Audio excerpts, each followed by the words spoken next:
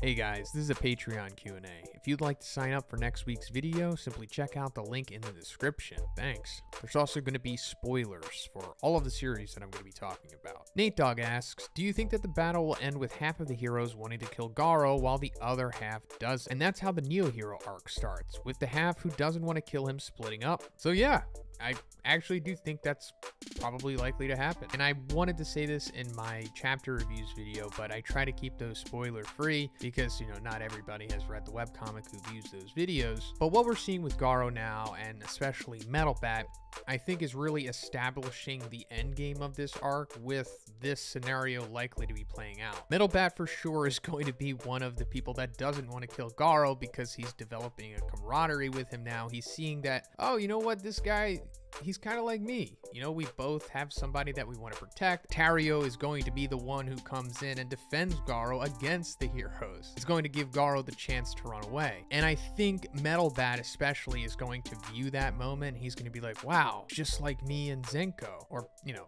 however Metalbat contemplates it. Because like I've said many times before, Metalbat didn't really have too concrete of a motivation to join the Neo Heroes in the first place. And I think this is one's way of correcting that. Let's just go over the original ending real quick and who the heroes are that explicitly wanted to execute Garou right there and then. So it was mainly just a My Mask, Child Emperor, and Zombie Man. A My Mask is unfortunately like the most victim of God's system here, clearly. He's just misguided and he hasn't been shown the light by Saitama yet. So he's still, you know, in his staunch absolute justice mode, especially at the end of this arc once he, you know, comes back after being ripped in half by Fear Ugly. Zombie Man, on the other hand, he's more like Metal Knight, as to where he's like hard-boiled and pragmatic. And I know that could be easily confused for malice with both of those characters, but Zombie Man, he's definitely a good guy. Child Emperor, on the other hand, he is misguided as well.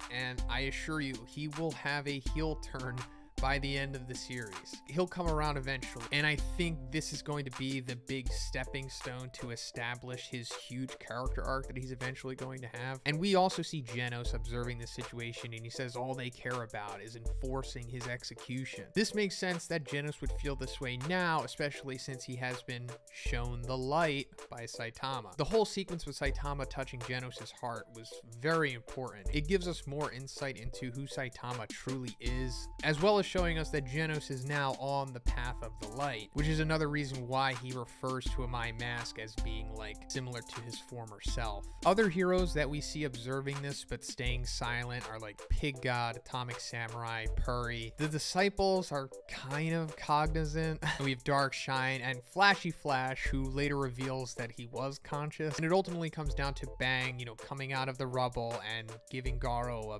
beatdown. And I assume that this kind of has to happen because, you know, they need to wrap up their whole little moment that they're going to have. And also, you know, there needs to be like a catalyst for Bang eventually retiring. But like I said, it's eventually going to lead to Tario coming out of nowhere, defending Garou from everyone, being like, hey, you know what? He's actually a good guy. He saved me multiple times, and he's going to allow Garou to escape so that he could go on to become an Amazon delivery driver. But I do fully expect this to be the catalyst for there to be the civil war amongst heroes, which leads to a lot of them joining the Neo Heroes. And I do think that we'll get even more S-Class heroes to join the Neo Heroes than what originally happened. I don't know who it's going to be, but I do expect more crossovers. Nico L asks, hey man, no question this week, just figured I'd drop in to say you're the GOAT and thanks for all the awesome content. Hey, thank you, Nico. I know you're just saying that to make me feel better. Obviously, we all know that I'm nowhere close to the GOAT, but I really do appreciate it, my friend. And also thank you for supporting me for, I think, 2+ years now. I haven't forgotten, and it really does mean a lot. MajinBoros asks, so if Boros was the dominator of the universe, don't you think that would put him at the top priority list of Blast and his Guardians of the Galaxy? So not really, because I think the dominator of the universe thing is more of just a superlative. I mean, yeah, I'm sure he did a lot of damage to a lot of planets, but him conquering the entire universe is near impossible even by one One Punch Man universe standards. If anyone is the dominator of the universe, it's God. And like I've said in many videos, Boros is for sure connected to God, and if not even just a product of him unintentionally. Like Boros himself is even a victim of God's system. So that's why Blast's Green Lantern Corps or Guardians of the Galaxy maybe necessarily didn't go after him because he wasn't the real threat. God is for sure. The way that he has like his fingers in Earth, he has his fingers in, I guess, most life-bearing planets. Ryan1595 asks, what do you think was the significance of keeping the USJ Nomu alive? So I assume, first of all, it was just to show that All Might doesn't kill, and also just so that the heroes could get a better understanding of how the Nomus worked so that they can have one in, captivity. And, I wouldn't be surprised if he does show up in this final battle that we're entering now. I mean, the sludge villain is coming back, so why not the USJ Nomu too? I think it would be pretty cool if Izuku defeats him in 5 punches to show that he is now as strong, or if not even stronger than Prime All Might. David S asks, I've got a theory about Saitama. I believe that he has been around since the beginning of time and that he is absolute power, and that is why God cannot see him, because he is the literal idea of the absolute. So I'm not going to put down your theory, David. All of us here have our own theories and opinions on Saitama and just the overall story in general, and we'll only know once the series has been completed. I personally think what we see of Saitama is what we get. There's no real deeper secret meaning to him other than he started from nothing and then worked his way to becoming the strongest being in existence without ever having to give over to the influence of God. Now, I could be wrong and you could be right, but in the end, like I said, we're just gonna have to wait to see. But at least you'll have something to look forward to when you could tell me that I was wrong. Geruda asks, do you think that the Yonko will become the Goko or something like that, since there will be 5 in total, Shanks, Luffy, Blackbeard, Kid, and Law? Or do you think the whole system will crash like Law referenced back in Punk Hazard days? You bring up a pretty good point there, Geruda. I think the system may crash at the end of Wano, possibly. I do think there's going to be like a paradigm shift once this arc is over, because there's a lot of converging storylines coming together at that point, especially with what was going on in the Reverie. And I mean, the beginning of the Reverie, and then when we kind of got back to the fallout of it in chapters 957 and 58. I personally would like if there's like a short little time skip. It doesn't have to be a year, maybe a couple months or something. That way Oda can kind of push the plot to where it needs to be without adding more excess fat to the story. I'm not saying rush it, of course, but I wouldn't be surprised if the 3 powers kind of just all collapse or just get out of whack, and then maybe just Luffy and the rest of them are referred to as emperors, but maybe they're not necessarily recognized as them by the world government anymore. Maybe it's kind of just like a free-for-all anarchy within the world. He Tasty asks, do you think Uraraka's quirk came from Tomura, since they both have the 5-finger application and she gets sick from using her quirk too much? It could be similar to Aoyama with the quirk not being compatible with her body. So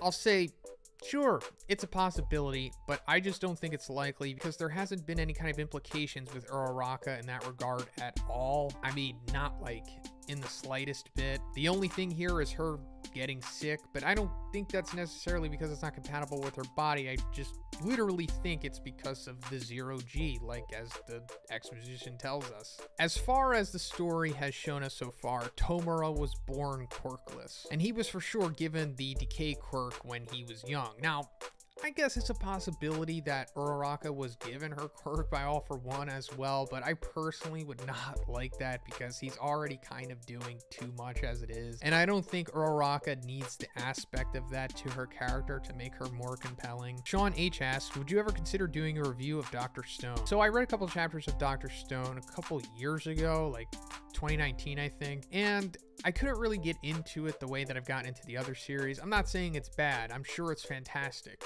In fact, I only hear good things about it, honestly. I haven't heard a bad thing about it yet, but my interests don't really gravitate towards it, so I don't think it's likely that I would review it. Garrett M asks, hey, after your Above Dragon Ryuijo video, I realize I have always categorized dragons differently than most, and I think it is more fitting my way. So, Garrett, I'll say this. If you think that your way is better, then that's all that matters. Because this power scaling stuff, It's not an exact science, and there's no right answer. But I fully encourage you to keep using your system, and if you want other people to use it, then, you know, put it out there. But with the power scaling stuff and the disaster levels, there's always going to be like a big argument. And I guess the prevailing opinion will just be who has bullied the others into submission the most. Delamante asks, hey Z, would you ever consider doing a meet and greet with subscribers or Patreon members?